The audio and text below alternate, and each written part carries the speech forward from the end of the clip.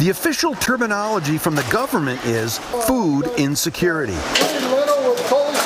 Ask Francie Phillips and she'll just tell you people are hungry. That includes children and adults and elderly and anybody leaving the hospital. Francie Phillips is the president and CEO of Meals on Wheels of Boulder. They provide around 250 meals every day to people, for whatever reason, who are unable to make a meal for themselves. Doesn't matter if they're rich or poor or young or old. Like just about everything these days, the cost of food items have risen. Chicken, for example, has doubled.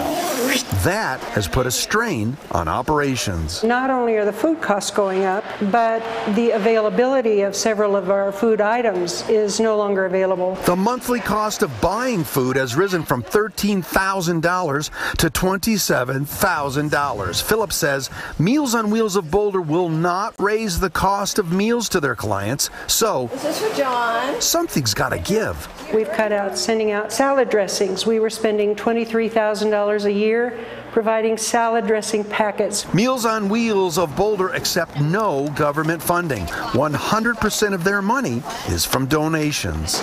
Always on the lookout for new recipes and for generating funds to keep people fed.